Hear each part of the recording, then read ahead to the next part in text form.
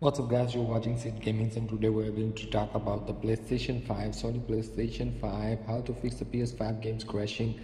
Sometime you want to play a games but your games are crashing on your PlayStation 5. Something like a GTA 5, you just check first the update.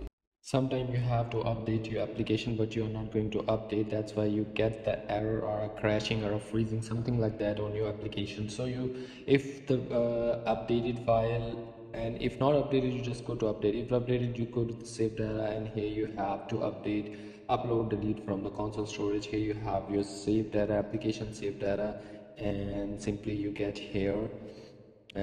Just wait, here we are. So here you have the GTA 5 Grand Theft Auto 3.15 MB file. So you just save files and after that it will be fixed. So that's how that simply you can fix this games crashing on your PlayStation 5.